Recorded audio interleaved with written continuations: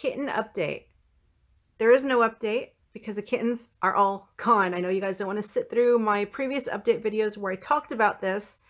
All the kittens went to different homes. They went to different homes because different people wanted them. We got rid of them because we're moving to the States. We don't want to take the kittens with us.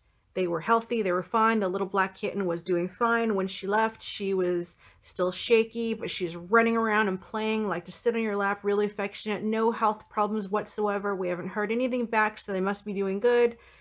People that took them loved them to death. They were beautiful kittens.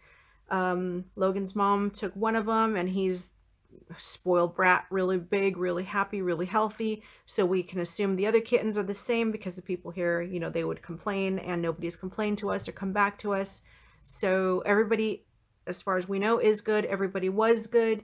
Everybody was totally healthy when we got rid of them. They've been gone for a couple of months now. That is why there are no updates, and there will not be any updates. Sorry about that.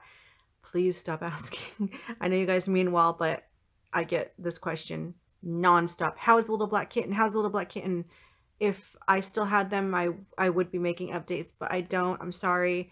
But when she was gone, she was doing awesome. Like really, really, really good. Ran and played more than the other kittens did. So her shaky head didn't affect her at all. It's just a little spasm.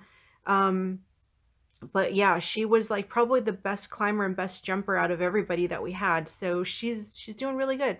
She was doing really good when we had her.